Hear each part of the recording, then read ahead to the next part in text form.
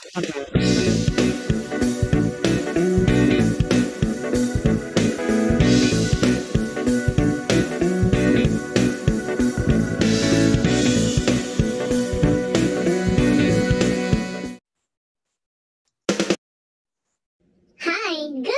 Hello students! Welcome back to my YouTube channel. So don't forget to subscribe MathTikTok.ph. Thank you so much! Hello students, happy learning. So with that, our objectives of the lesson. First, identify the properties of equality. Second, determine the properties of equality illustrated in the statements. So ito po yung kailangan natin matutunan or ma-master this week. So with that, let's talk about equality. When we say equality is simply a symbolic expression of the fact that two things are equal. Ito po yung example niya sa real life, no?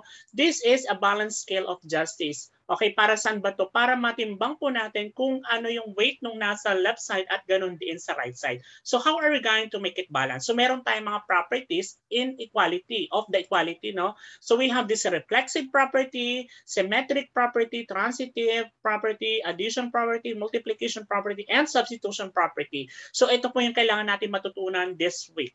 Okay, so with that, so let A, B, and C are real numbers. So let's have discussed first reflexive property of equality. When we say reflexive, for any real number A is equal to A. Ano ibig sabihin na to? Okay? Any number or expression is equal to itself.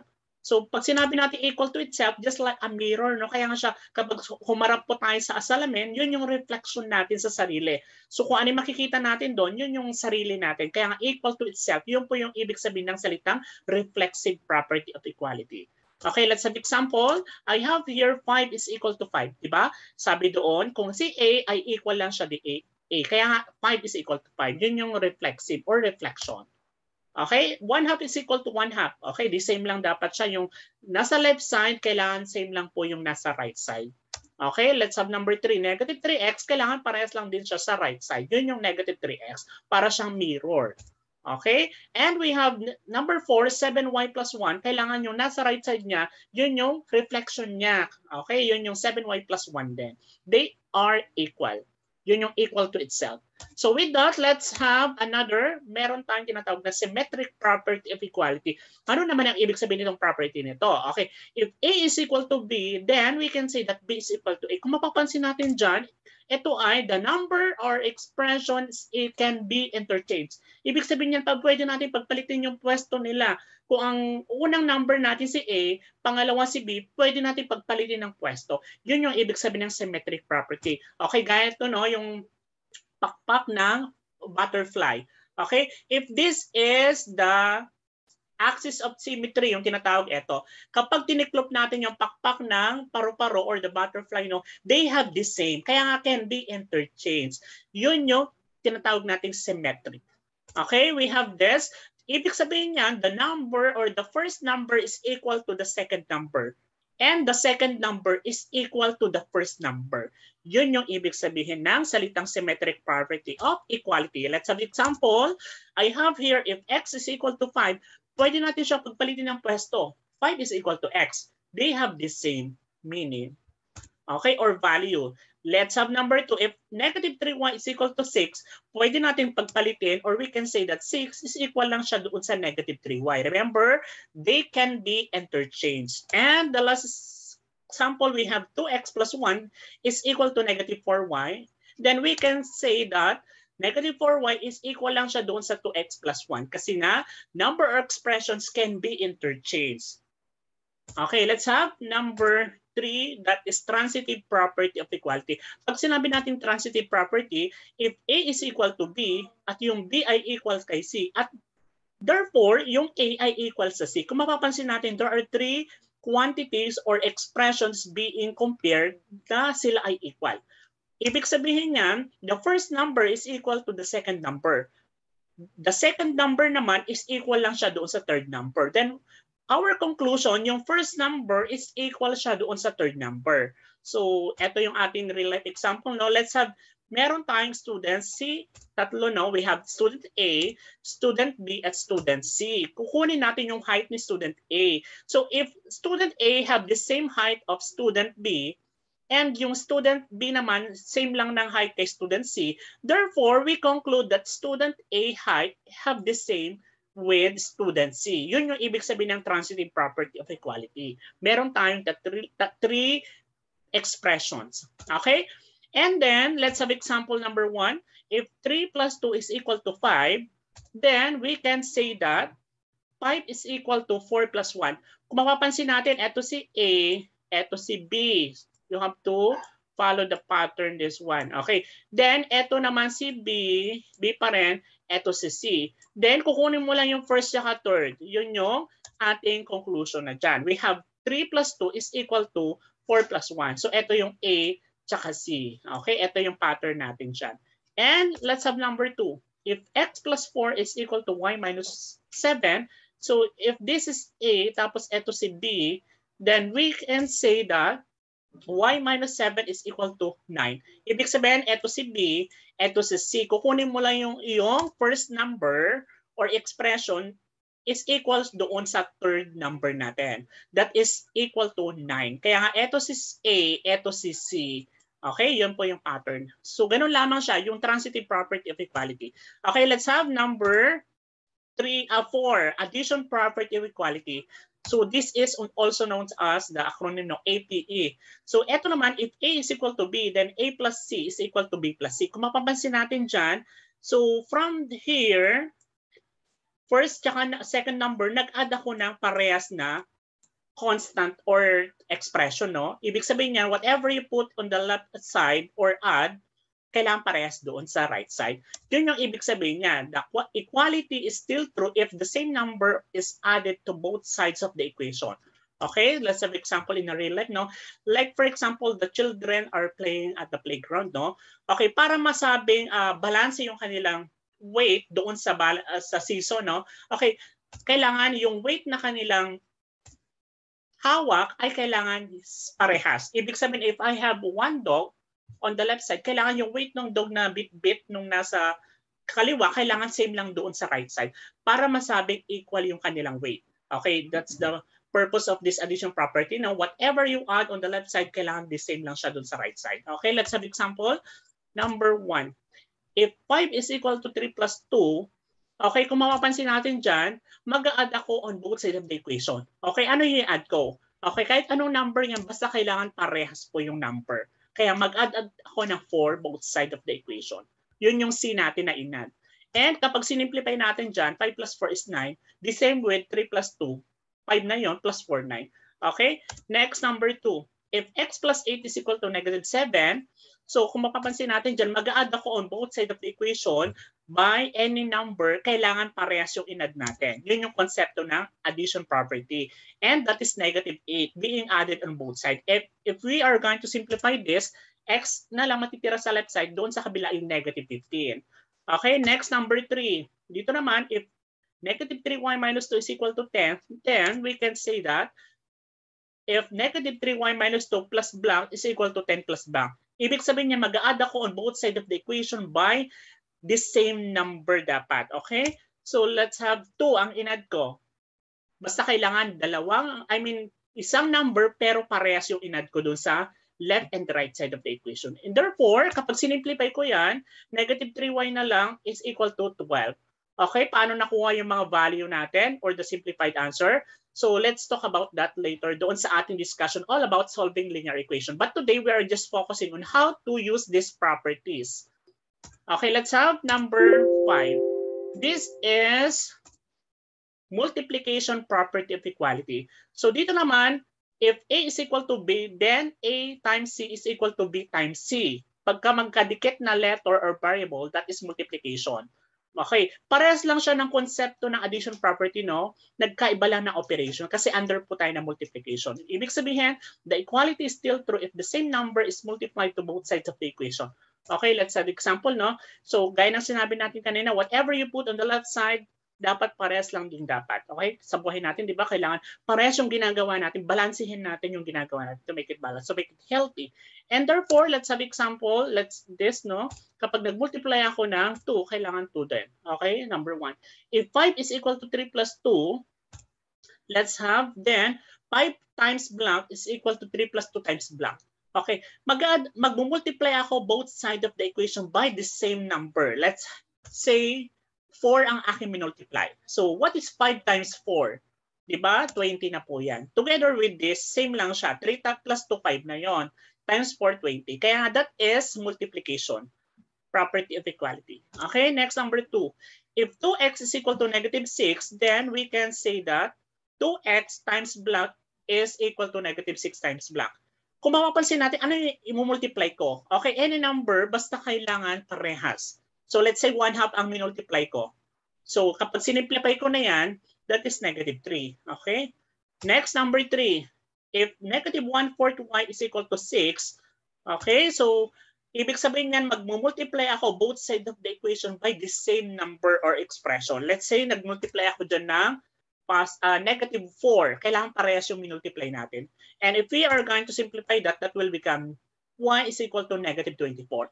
Paano nakuha yung mga value ng x at y po dyan? Okay? So, in-apply po yung mga properties. So, later on, we will discuss about solving linear equation in one variable for the next video lesson.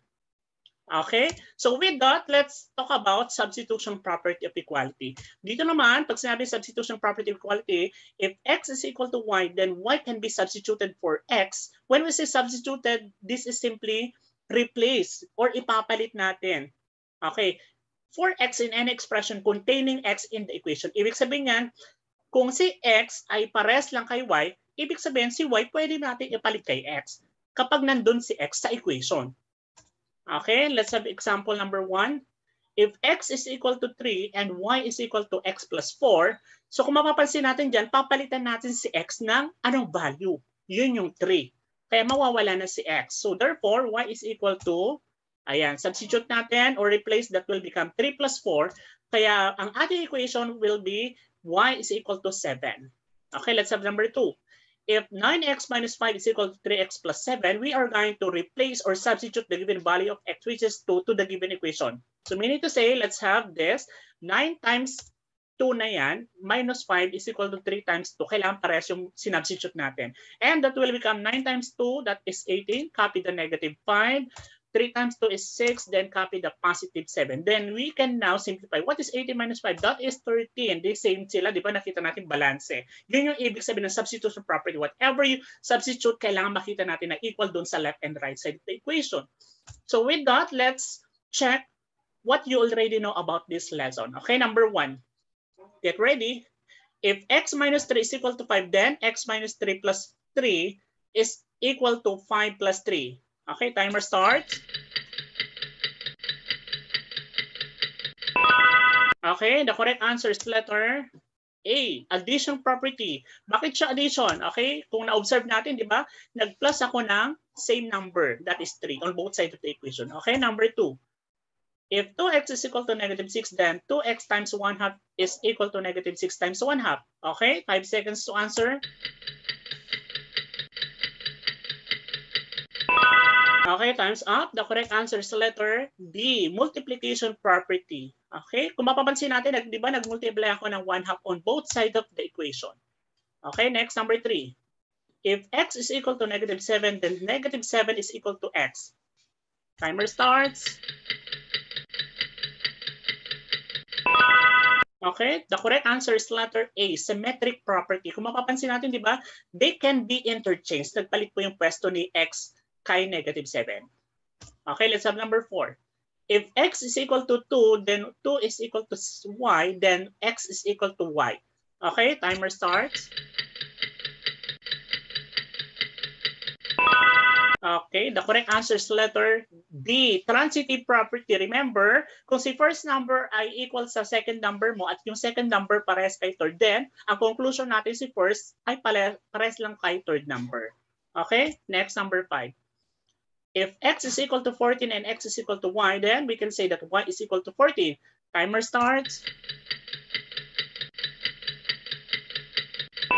Okay, time's up. The correct answer is letter D, substitution property. Kung mapapansin natin, di ba, ni-replace ko yung value ni x is equal to y doon sa equation, kaya naging y is equal to 14 siya. Okay, next, number 6. If negative 4x is equal to 20, then we can say that x is equal to negative 5. So, timer starts. Okay, timer start. Timer up. The correct answer is the letter C, multiplication property. Kung mapapansin natin, di ba, bakit siya naging negative 5 na lang to at x? Nag-multiply ako both sides of the equation by the reciprocal of negative 4, which is negative 1/4. Okay? Next, number 7. If 5x minus 3 is equal to 9, then we can say that 5x is equal to 12. So timer starts.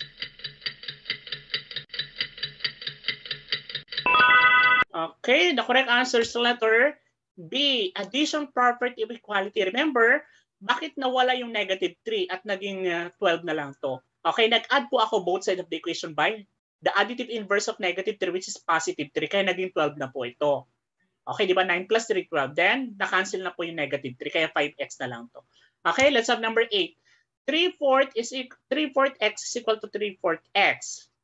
Okay, 5 seconds to answer. Okay, the correct answer is letter A, reflexive property. Remember, they have the same kasi reflection sa mirror, di ba? Okay, let's have number 9. If y is equal to 2x plus 3 and x is equal to 1, then y is equal to 5. Timer starts. Okay, the correct answer is letter D, substitution property. Okay, kung mapapansin natin, diba, yung x is equal to 1, i-replace po siya or sinubstitute dito. Kaya 2 times 1, 2 na yun, plus 3, kaya 5. Kaya y is equal to 5. Okay, let's have number 10. If y over 4 is equal to negative 2, then y is equal to negative 8. 5 seconds to answer.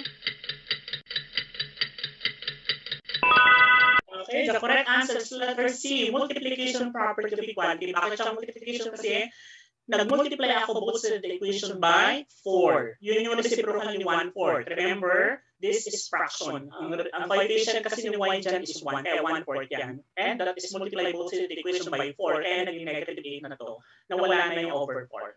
Okay, next, number 11. So you are going to identify the given, the unknown property being applied to get this simplified. Okay? So, timer starts. Okay? So, ibig sabihin nito, x is equal to negative 12. Bakit naging negative 12 na yan? Wala na yung 1/2. So, in-apply po dyan yung ating multiplication property. The reciprocal of 1/2 kasi is 2, kaya minultiply both sides by 2, kaya naging negative 12 na to.